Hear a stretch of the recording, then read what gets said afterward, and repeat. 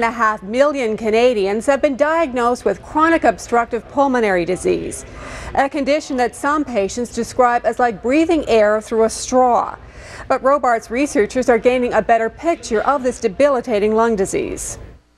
74-year-old Gord Rice lives with COPD. Just about anything I do that involves any type of physical activity, even going upstairs, I have to pause. Gord is taking part in clinical trials to help Robarts researchers better map out lung damage. COPD encompasses chronic bronchitis and emphysema. It's the fourth largest killer worldwide, affecting some 600 million people. Conventional COPD diagnosis uses spirometry as a frontline test for lung capacity.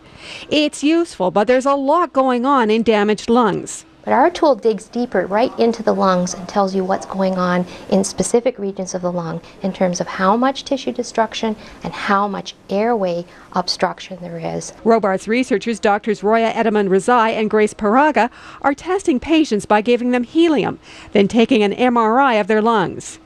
Here's a traditional chest X-ray of someone with COPD. There is nothing that tells me that this patient has COPD. Here's the next step in conventional diagnosis, a CT scan. Patients with COPD are supposed to have large volume lungs, and this patient doesn't, and yet they're symptomatic. But watch what happens in an MRI when helium reaches the lungs.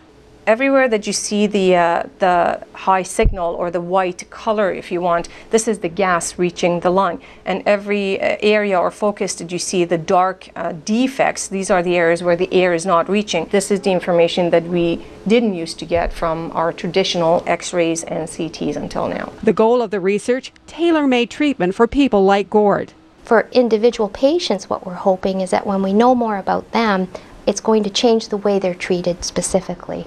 Gord hopes what he's doing will help other COPD patients. Folks like myself in the past have participated in studies like this, and obviously what they've learned from that, I'm benefiting from it right now. And so I guess you might say it's my turn to participate in a study.